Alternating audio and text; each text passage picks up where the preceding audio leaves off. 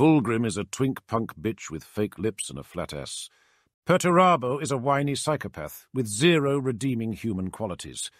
Jagatai Khan is actually pretty chill. Lehman Russ is a stubborn prick.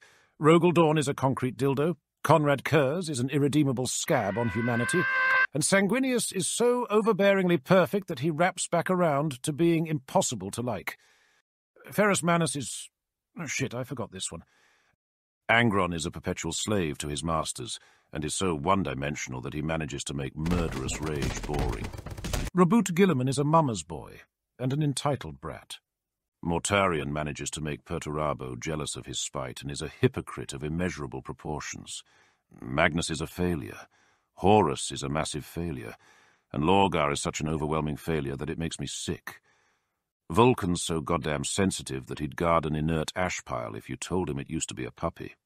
Corvus Corax is so irrelevant that it's harder to notice him when he's not invisible. And Alfarius Omegon is a manlet. Who? Me? I'm the first, baby. I'm perfect. Yes! Sex!